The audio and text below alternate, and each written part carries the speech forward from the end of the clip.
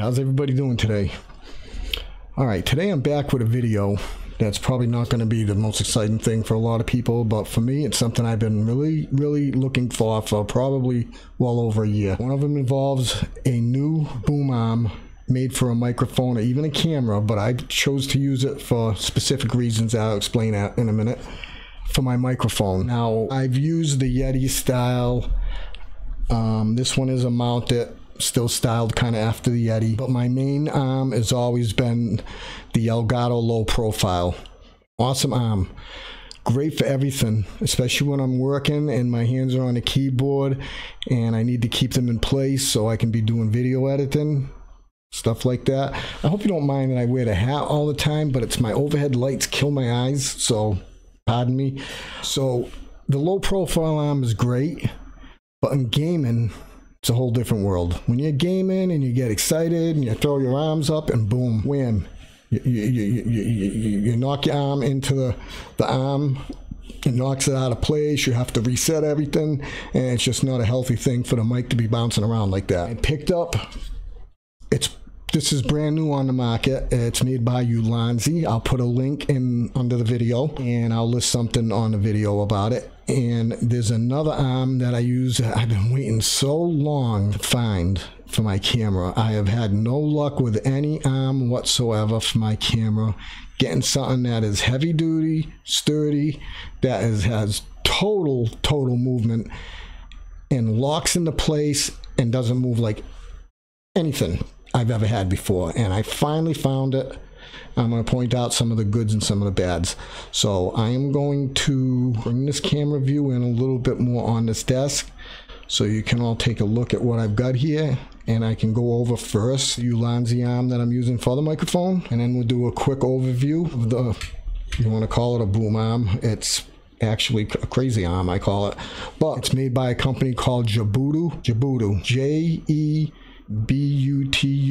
Jabutu. Found it on Amazon, so let's take a look at that. First thing I wanted to point out was the arm is incredible. Where you can run your XLR strip in this, it's deeper than any of the other ones, which I always had an issue with because it always seems like stuck out a little bit too much and it wouldn't stay in right. The Elgato one uses like a magnet that goes over the top with a metal strip, but the magnet is a great idea if they would have made it like twice as strong. So even with the cable in there and it's got plenty of room, if I pull on that cable, that arm flies right off. The plate that goes over the top, it's wider. If you have, you know what I'm talking about. The cable, so the cable sits so much further down inside of there. And there's also like a little lip on both sides that catches anything coming up. So if you want to take the cable out, you can pull it straight out with no problem. But if it's on an angle or anything like that, it's not going to just fly out. I've got some more of these, but basically, once the cable's in, you can see there's a nice groove on the side and there's a nice lip on. These are heavy duty clips. That cable goes in, it ain't coming out.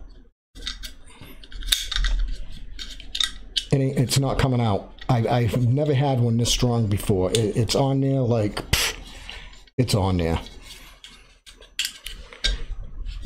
Can't go wrong. I'll keep them all on one thing for now. So, this one has the hole in it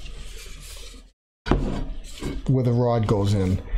And the great thing about this is once the rod's in there, like many other ones, you can tighten it up and the rod ain't going nowhere. But right at that point, you have a spring-loaded thing, a spring-loaded elbow. What's great about it, and I know you're saying, oh, spring-loaded elbow. I've always had problems keeping mics in place. You touch them and boink, the arm pops up. Boink. This thing locks in. You pull it down, you give that a little twist.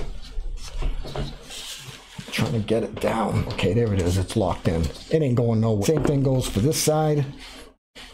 And it's got tons of movement. And this is not just that. This is 360. This thing moves all over the place. Same goes for here. Look at the spring on that. But you bend it. Lock it. Let me tell you what. You lock it till it clips in. I ain't a weak guy. I'm also not muscle bound anymore, but I ain't a weak guy.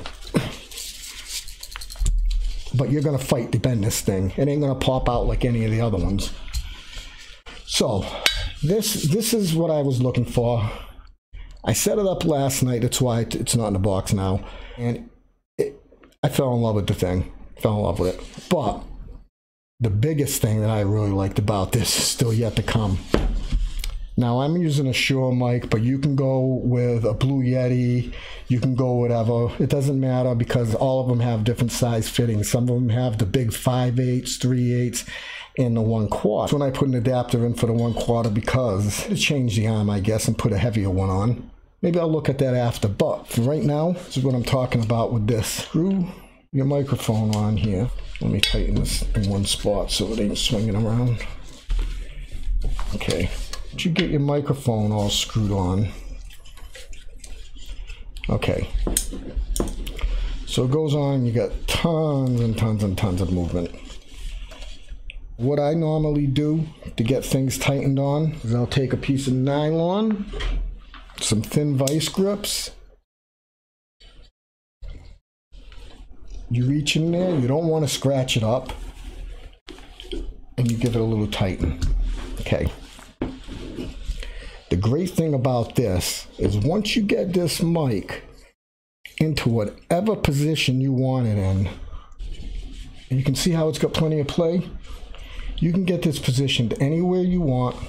This right here is what controls where you want to place this. You turn this, give it a little snugness, and this ain't going nowhere.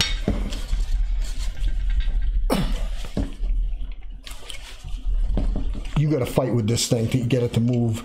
It's tighter than it even has to be. You can loosen it a little, and now it'll free spin. What happens is it locks in here onto a separate piece, which you tighten down onto this wider part of the arm, and it just locks in place. Now this ain't going anywhere.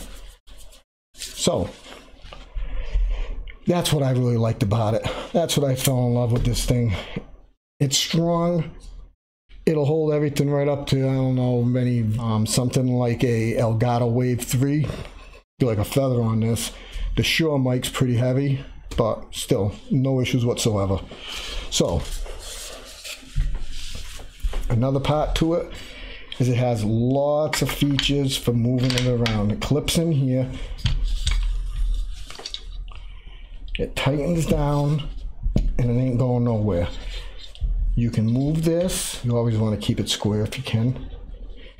And lock it again in any other position. This thing just has so many great options to it. I just don't have enough to say about it. I probably found my microphone arm that's going to go over my monitor that I'm going to always be using. I'm never going back. Except for the Elgato low profile I will be using when I'm editing and stuff like that. For gaming in this, it's up, it's out of the way. It's steady, it's not bouncing around, it's locked into place, ideal. I was almost gonna, like I said, I was almost gonna go with the Elgato Boom Arm that went up and over, but it just didn't have the features this had. Not even close. So I'm gonna put this aside and we're gonna take a look at the next one. Okay, so now we're back and I'm gonna bring over this crazy looking thing. Now, the build quality of this is absolutely exceptional. And I'll explain to you why. The one thing about this that I don't like, probably two things. I probably would have preferred the same thickness of tubing, but it be square for the reason it's easier to clamp things onto. But the tubular, still working fine for me. I've only had it a day. I've had no issues with it. And the chrome. I'm not fond of the chrome here, but it's behind your monitor. So I'm not going to sweat it. You know, it's down there holding your camera on. Now you hear all them clickings? Is it has these aluminum circular pins. They're probably 3/4, 1 inch. And this is what gives you so much. It's 360 in any direction you want. Until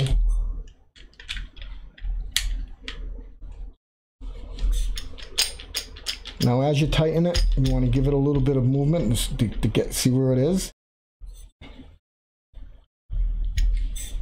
Once it's locked, man, it's locked.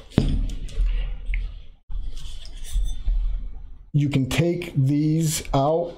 It has a screw right here, so if you want to completely, and it starts to strip or snaps, right, no biggie, it comes out.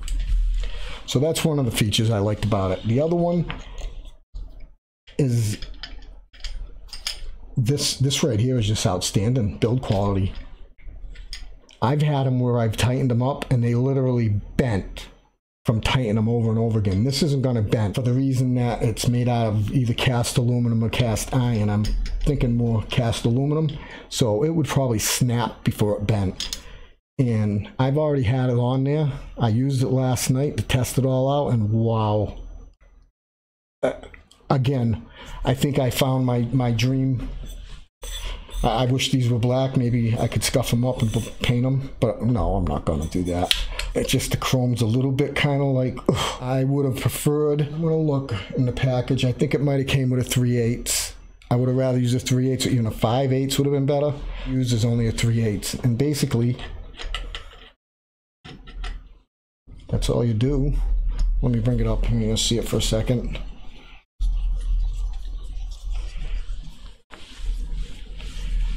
This is the thing about these fluid tilt pin arms. They're so versatile.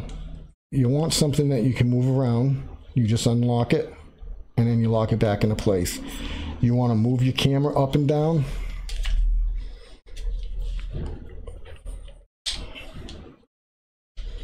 Lock it back into place. And if you want to swivel it,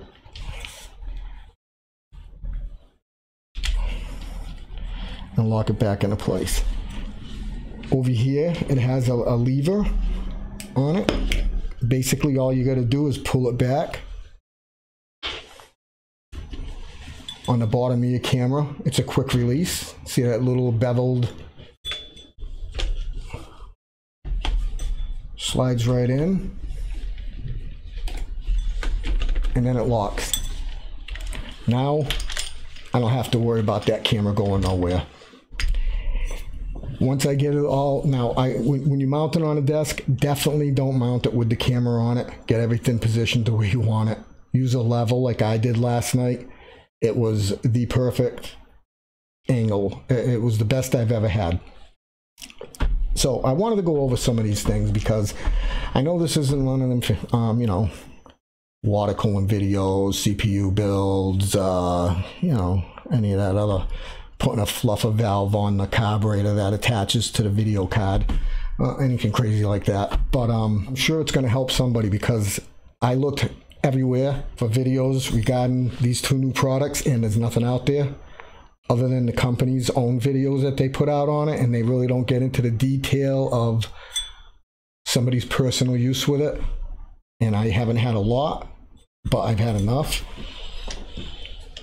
And I just, like I said, I just love these things. They're just so nice. I just love how you can move it anywhere you want. And then the great thing about it, you lock it in place. Done deal. Ain't going nowhere. I can hold that camera right out there. You think you're gonna do that with a $700 camera? I trust it. Watch it snap off, fall on the floor, the freaking lens break off. All right, so I've taken up enough of your time for the day. Okay, if you're new to the channel and you haven't subscribed, subscribe. It really helps out the channel. And if you're not new to the channel and you are a subscriber, don't forget to give a thumbs up on it. So on that note, I hope I was able to help somebody out with these two boom arms, and I'm gonna call it a day. I got things to do and I've got to go to my other job yet. 3 to 11 sucks. Anyways, everybody take care, stay safe, and peace.